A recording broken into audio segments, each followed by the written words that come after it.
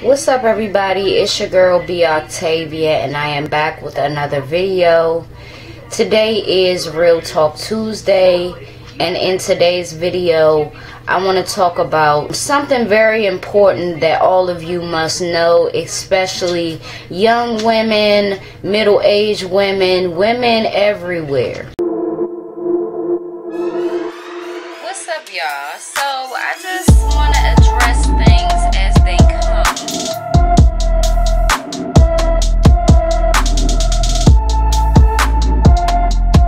In Real Talk Tuesday, I like to talk about what society's issues are in today's time and what society's issues have always been. And one thing that has always been a problem within the black community and within society is gun violence. I want to tell you about the first murder of the year in DC. I want to tell you about this murder because, you know, it's very relatable to a lot of women, including myself, who are, you know, within the 20 to 25 age mark. And some of us really do need to be woke up, you know. Now, with me saying that, let me just first say that I hope everybody watching is well. I hope that you are in good health and in good spirits at this moment in time. I'm praying for you. If you going through hard times, I feel for you and I'm here for you. So, the first murder of the year in DC was a 22-year-old woman. And not a lot of details have come out about the situation surrounding this event, but I wanted to talk about this because this murder is an example of there being a lack of respect for women in DC. Now, I've always felt like this. I've always felt like there was a lack of respect from, you know, young men when I was growing up, and from my own father, from older men. You know, it was just a lack of respect for me that I didn't appreciate. And from me not appreciating it, I do believe I have built certain levels of resentment towards young men and older men as well. But moreover, my experience and my perspective makes that a fact for me. You know, I don't know if it's like that where, like, say in Chicago or Atlanta or all of these different places. I don't know if it's like that. New York, I don't know if it's like that where a lot of people from a lot of different cities and states wouldn't expect for women to be a target. But I wholeheartedly understand it to be true. I think that women in DC are very much so more driven than men in today's time, and that makes us a target. It makes us a target of who we lay with, you know, what that nigga is into, or him actually taking your life. So it's a lot of different scenarios that could have been a factor in this situation, in this 22-year-old woman losing her life. Or there just being a hatred for women in general.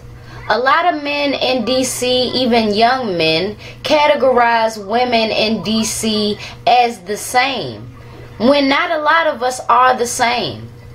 That's why we don't get along with each other. That's why a lot of problems get caused between us as females, because we're not the same. And would it not be fair for us to say the same about y'all?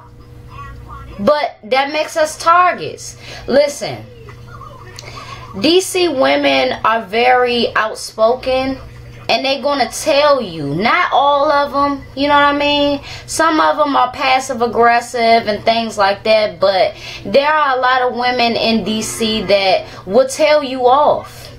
And sometimes it's too much. to the point where it is an attack on you verbally. And not a lot of men can deal with that, to the point where they want to blow your face off. They want to shoot to kill you. So there could have been a lot of different things that happened within this young woman's life. A lot of times, like I told y'all, young men are disrespectful towards women in DC, right? Well, that is a lot of women's experience. So they think to go at an older man, right? That's what they think. They think, okay, either I'm gonna go gay or I'm going to go get an older man. And that shit turned out the same exact way, and he end up murking you because he too controlling.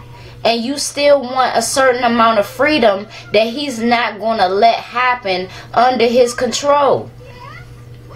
And it's set up for you to fail. It's set up for you to die, because you walk into it with nothing. And he has certain things like finances to be able to take care of you. You got somewhere to lay your head, but you bloody, bruised up now. Is it even worth it? You in the grave now. Was it even worth it that he could afford to buy you Birkins and shit? Was it important? Was it a necessity? You got to be careful in these relationships. And already, if you try and fuck with an older man, he's going to think that you're not as smart because of your age. Don't go into no situation like that. So we got to be careful, and also who we associate ourselves with. You know, our friends or our... It could be anybody, but mainly if it's a relationship and it's a friend, you know, if you notice some toxic shit is happening within them and with them, around them, and that shit is just circulating, it's going to come to you. You know, it's going to come to you. We too young to be in a morgue.